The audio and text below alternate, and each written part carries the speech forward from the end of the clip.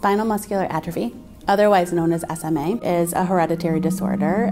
It's a neurodegenerative disorder. There are several different types of spinal muscular atrophy, and the most significant form of spinal muscular atrophy is what we call SMA type 1.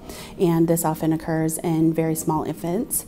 And progressively over time, each of these patients will lose movement, will lose function in their muscles. I met Ricari and his parents when he was just within 1 week of life.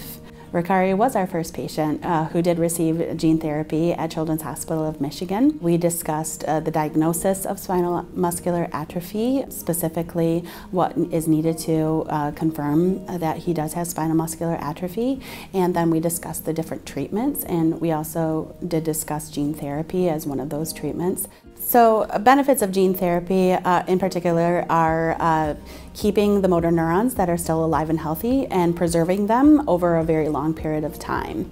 Our goal in treating very early is that we're not even seeing signs or decline in infants yet, and any decline that we may see is very mild, and that the benefits then are that that infant is going to go on and do the things that we want the baby to do. And it's particularly beneficial for infants because it is a one-time treatment, it's a one-time infusion, and then our goal usually is with treating these infants that we're able to start this process and then complete this process within the first month of their life.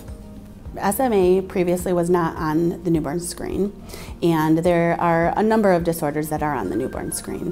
What really pushed the movement for SMA to be added to the newborn screen was the discovery of several treatments for spinal muscular atrophy, and most specifically the thought is time is muscle. So the earlier we can diagnose babies, the better off their prognosis will be, the better off they will do in life. In order to get gene therapy, both on the newborn screen as well as a treatment here at Children's Hospital of Michigan, I can say was very much a labor of love. So for Ricari now, being 6 months old, he is actually doing everything he should be doing, and he and his parents have done great throughout everything.